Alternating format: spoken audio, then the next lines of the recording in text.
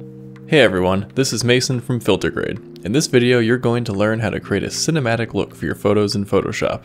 The exact definition of a cinematic look is up to debate, but this tutorial will show you how to make your image look like it could be a still from a movie. This technique revolves around blending modes and changes the highlights and shadows to complement each other.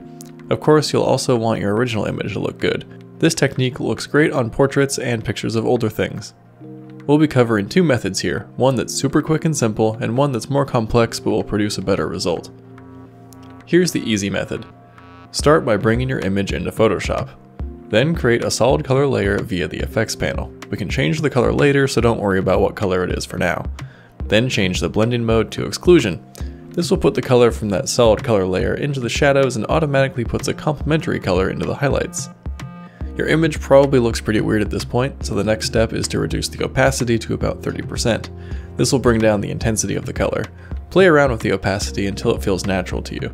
To change the color, just double click on the color on the adjustment layer in the layers panel. Using this method, it's generally best to go with a cooler color. This will result in cool shadows and warm highlights. Here's a more complex method you can use. Bring in your image and duplicate it onto a new layer. This is so you can always have your original image to go back to. We'll be working with the duplicate layer here. Start by going into Image, Adjustments, Shadows/Highlights. You'll be adjusting the shadows and highlights accordingly, mostly lightening some of the shadows.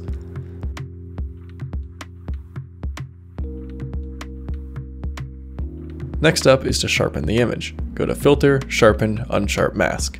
These are the recommended settings, but you may need to adjust them. Specifically, if you are working with a small resolution image, you may need to turn down the radius. Now we'll be adding some adjustment layers. Create a curves adjustment layer and create a curve that adds a bit of contrast between highlights and shadows. Now add another curves adjustment layer and darken the midtones. Then we'll add a brightness/contrast adjustment layer and set the brightness to +10 and contrast to around -15. Next, add a vibrance adjustment layer. Set vibrance to +10 and saturation to -15. This will slightly desaturate the image, which will help give it a cinematic look. Now go and add a photo filter adjustment layer. You can use the warming filter 85 preset and set it to around 35% density. For our last step, add a gradient fill adjustment layer.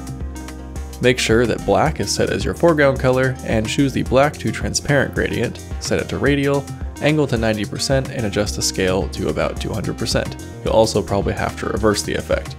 This will create a vignette effect, change the blend mode to soft light and the opacity to around 60% for the best look. The end result should be something that looks pretty cinematic, an orange tone on an image with increased sharpness and more dramatic shadows and contrast.